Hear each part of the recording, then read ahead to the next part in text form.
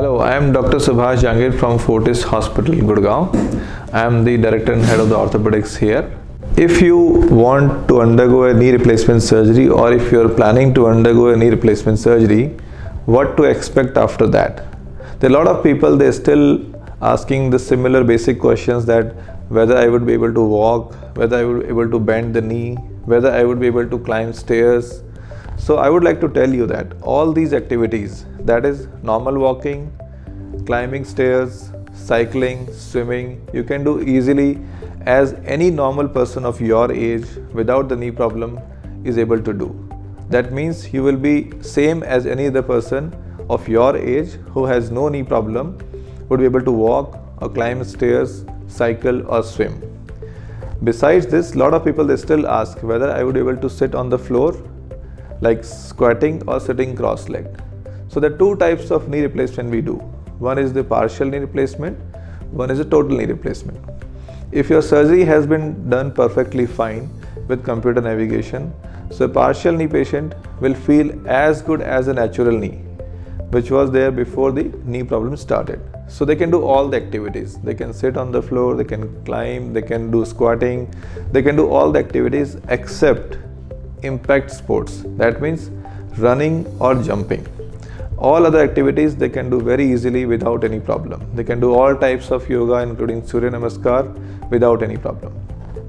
If you have undergone a total knee replacement, then I would say squatting is not that easy to do, because squatting takes a lot of bending on the knee and impact on the knee joint. I would say you should avoid that to increase the life of your replaced joint.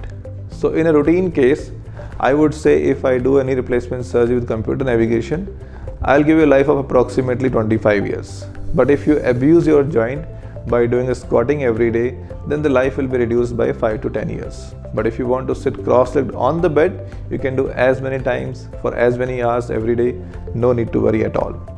So normal walking, cycling, stair climbing, swimming and brisk walk, you can do all of them without any problem if your surgery has been done perfectly fine. Besides this, when to resume your normal activities.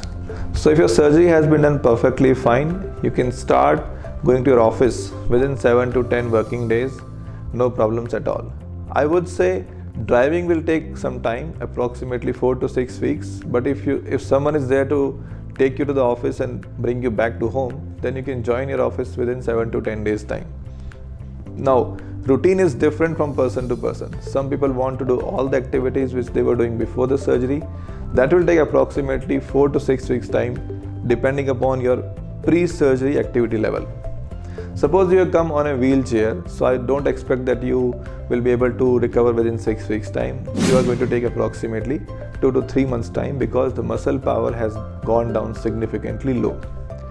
If you are walking in my chamber without too much of pain and you are requiring a pain medicine 3 or 4 times in a week, you would be able to join back within 1 week time.